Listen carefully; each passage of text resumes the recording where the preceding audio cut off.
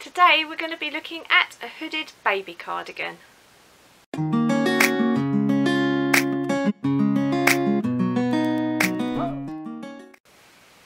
Hi everybody and welcome back to my channel Kazzalistic, and hi to my new subscribers. Thank you very much for joining me. Today we're going to be looking at this little cute hooded baby cardigan. I will just say before we start, I haven't blocked this yet, so that's the main body of it, and then you've got the little hood at the back. I haven't blocked this yet, so it is a project that's going to need blocking, so I've still got that to do, but I thought you might like to see it anyway. So the pattern I've used, we'll get straight on into it, is by Daisy Farm Crafts. It's called the Single Crochet Baby Sweater. So that's the pattern there. That's what her version is. I've done the striping completely differently, and I've used different yarns because that's what I always tend to do. It is a free pattern. I will put the link to it down below.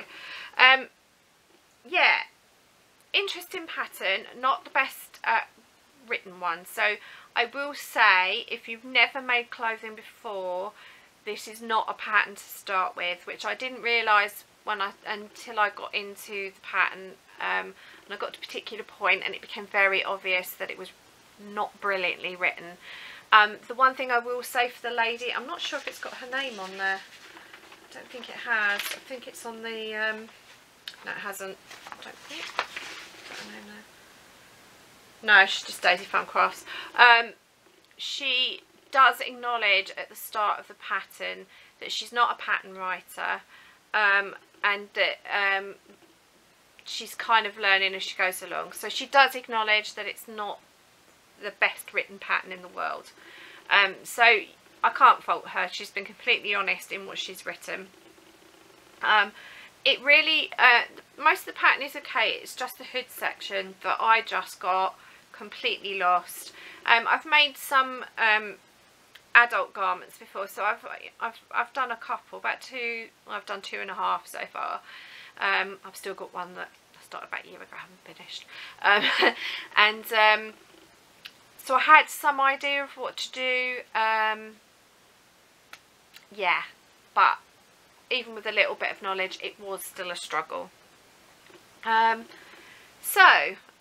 You start basically at this point here, and you work top down. She does tell you the placements for the increases to create the curves. So there's 4 different points where you increase. I put stitch markers in as I went along, so I knew where the increase points were every time I got to it. And you basically work that down for a set amount of rows, down to here. And then you do a chain, you join the chain, you skip so many stitches and join the chain on to make the armhole. It's pretty straightforward way of making cardigans, and then just work the way down. Now, one thing I will say is, although it's a single crochet pattern, I predominantly did it in half double crochets. The reason being is I work faster with half double crochets than I do singles, and you wouldn't have had anything to see if I hadn't have done it that way. So it was kind of trying to get something done so I had something to show you. So the first, I think it was 3 rows I did in single crochet at the top here. The rest are all in doubles, sorry, half double crochets. That's US terms, which half trebles in the UK. Yeah, created the armhole, worked downwards. Now the pattern, the striping I've done is I've done 5 rows of pink, 3 rows of yellow and 2 rows of white, and I've worked that right the way down. I added extra 3 rows, I think it was, on the body length, just so the pattern, yeah, her pattern, you basically had 43 rows for the body. I've added a couple of extra rows so that I had the 5 pink at the bottom just to even out the colour. The ribbing for all the sections at the bottom, around the cuffs, are done in front post single crochets and then back post, so you're alternating between front post and back post in single crochet. That's US terms, or double crochet in UK terms. The sleeves, you work the opposite way round to where the armhole, the direction of the armhole. So if the stitches were where your chains and everything were that way, you obviously work the other way. That did take a little bit of working out for me. I did struggle with that a little bit. I got there eventually. And then you just work round and, you know, down in the round. Changing the colours as I went. Originally I stopped at this point here, so right there at the end of the pink, and I did two rows of the ribbing doing the front and back post single crochets. That's US terms, double crochet for in the UK. So for the sleeves, she basically did 14 rows. When I finished it, I don't know if it's because I did a couple of rows on the bottom, but it looked really short. See, it doesn't look too bad there now, but I mean, it stopped there and it just looked really short, and I thought that don't look right. And this is for a 3 to 6 month old. The pattern is just for a 3 to 6 month old. There's no variations on that, so if you want a pattern that is going to cover a younger or an old age, then you will need to find a different pattern to this one. That's the only thing I will say. So I ended up adding another 4 rows and doing yellow, white, yellow, pink in the ribbon. So there's quite a big section of ribbon on the arms. The bit I got really stuck with was the hood. Now the instructions for the hood says I started with 2 chains in on both sides and worked single crochets in the same pattern, talking about how she striped it, going back and forth around the neck. I was a bit confused what she meant by 2 chains on both sides, because I wasn't sure if she meant you had to join something or quite what it meant. I just couldn't figure it out. So I used the knowledge that I'd gained from the recent unicorn blanket that I made, and I worked with that sort of rough theory. So I joined it at the top of the cardigan, sort of worked out roughly where it would be, joined it and did a chain 2. I then did hot on, because I was working in I think I did one row of single crochet just to start it off.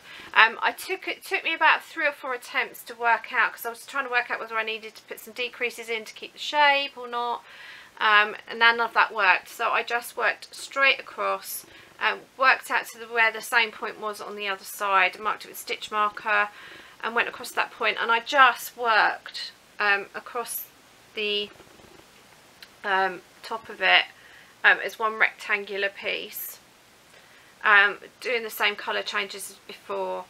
The hood, she recommended 35 rows. I can't remember if I did 10, 15, 20, 25, 30. Yeah, I did do 35. I had to check that. I couldn't remember what I'd done. So I did the 35 rows, and then what I did, so that I basically like what I did for the unicorn blanket, so I'm just going to show you this with the blank piece of paper. So the hood was basically that shape when I'd worked backwards and forwards, and then I took the top 2 edges like that and sewed down this seam here, and that created the hood. So that's what basically how I've done it. Exactly the same how I've done it for the unicorn blanket. I whip stitched it. Her pattern says to single crochet it, but I didn't want a ridge on the inside or the outside. I thought the inside it'd be uncomfortable. I just thought that would look a bit weird on the outside, so I chose to whip stitch it, but that's purely a personal choice. And then she gave no instructions for the buttons, so again that was something that was lacking from the pattern. So I've done 1, 2, 3, 4, 5 rounds, working from one bottom edge up and round and down. I did 3 colours, the first 3 colours in one direction, so So I can't remember which way around I did it, but I think it was from this side, and I worked 3 up round the hood and then down, and then the last 2 I started this side and went round and up like that. That was just to keep it from rolling out, because it was starting to roll out. And then what I did is on the right hand side of the actual cardigan itself, I did a chain 2. I measured it against the buttons. I worked out where I wanted the buttons to be, so I marked them with stitch markers roughly where I wanted them, and then on the left hand side, and then on the right hand side of the piece I sort of fiddled around and worked out how many chains. So for me it was a chain 2, which I put in on the first on the second round of, so I did pink the first round, and then the yellow round, which I did, is where I put the chains in, and then I did white, yellow, pink after that, and then I stitched the buttons on.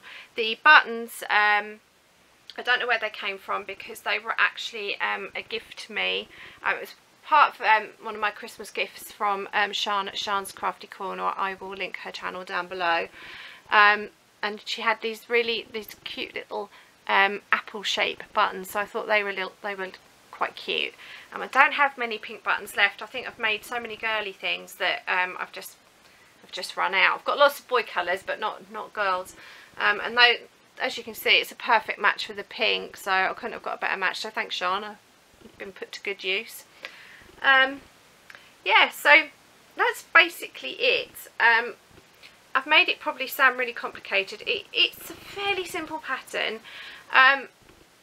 You could, one alternative, and she does mention this in the pattern, is you could make this cardigan without the hood, so you would just have like a little cuff bit sort of like that.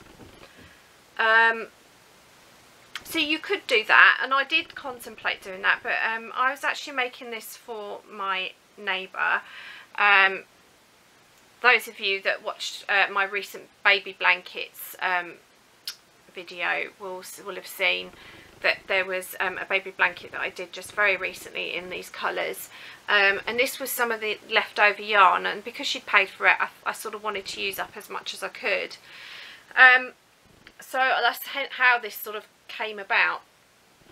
So I did enjoy doing it. The hood was a bit of a headache, I will admit, but I did enjoy making the pattern. So I mean, if you were to do it without the hood, I still think it makes quite a cute little cardigan, and I thought, well, it's something that the little girl can grow into. So this will be going to my neighbour because she's paid for the yarn. She's got a great grandchild on the way in October, so that will be going for her. So the hook I've used is a 5mm hook. This is a Knit Pro hook that Sandra very kindly sent me recently, so that's already been put to use. I don't normally like handled hooks very much, but I have to say this wasn't too bad. It's got a fairly decent throat on it, because I crochet quite a long way up the throat of the hook. The grip is really soft and quite easy to grip. I have to say these are the lightest crochet hooks I've ever worked with. I've tried a few different ones. It's definitely the lightest one I've ever worked with, so not bad. They're by Knit Pro, so I do recommend them if you're looking for new hooks and you like the handle ones in particular. So the yarn I've used for this project is basically the same as what I did for the baby blanket, but I will show you in case you didn't watch that video. So the pink yarn is Signet Kiddies Super Soft DK, and the shade is 428 pink, just right there. And that is literally all I had left over from that project. So I have used a complete ball of pink. I used up the scraps that I had left over from the baby blanket, so I had some sort of a medium and a small cake for the yellow and the white. So the white is Mariner Super Soft Baby Double Knit, and the shade is 500, and that is all I had left of the white. And then the yellow is basically exactly the same, Mariner Super Soft Baby Double Knit, and the shade is 503, and I think it's called Lemon, I do believe. There's the code there, and that's all I had left, and that was, both of these were what I had left over from the baby blanket. So out of 4 balls of yarn, I've got a baby blanket, a cardigan, and the booties, which will be in the next video. So I've done really well. So there would have been slightly more left over of these, obviously, if I hadn't made the booties, but I've got booties out of it as well. So I thought that was pretty good. These balls of yarn, the Mariners, are usually around about £1.50 for the Super Soft Baby, just because they are a softer yarn than the normal DK. Mariner's got a lot rougher in the last year than it used to be. It used to be really soft even for the normal DK, but unfortunately it's not now. So that's it. I hope I've explained that okay. It's a little bit tricky trying to explain stuff sometimes, but I will put the link for the pattern down below. Yeah, so but just remember, if you do choose to do this pattern, you'll need to figure out how to do the hood for yourself, unless you can understand the instructions for that, because I really couldn't. And remember that this cardigan is only written out in the pattern for a 3 to 6 month old baby. So if you want any other sizes, you really need to find a different pattern. But I thought, you know, it's quite a cute little pattern. So there is another pattern I've got of hers that I might give a try, which doesn't have a hood, so hopefully it should be a bit easier. So I might do that in the next few weeks maybe. I'm on a bit of a baby kick at the minute. Not broody, don't worry, not broody in the slightest. I just like making little things because they're quick and easy to do.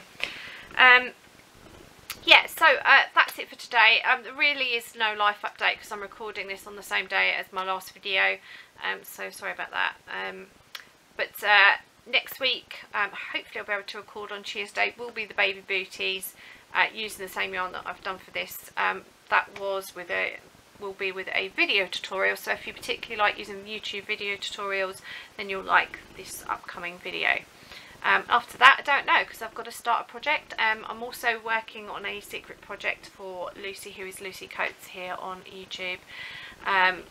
She's got a pattern she's releasing fairly soon, so I'm pattern testing for her, so I'm trying to fit that in amongst doing stuff for you. Yeah, I've got a few Halloween ideas. Like I said, I've said in my previous video, I don't really celebrate Halloween, but I do want to acknowledge it. So I found a few different patterns that I'm going to be doing through the month of October. We'll be here before we know it, so yikes. Yes, so just to give you some ideas of things like toys and you know, things like that you can make for Halloween.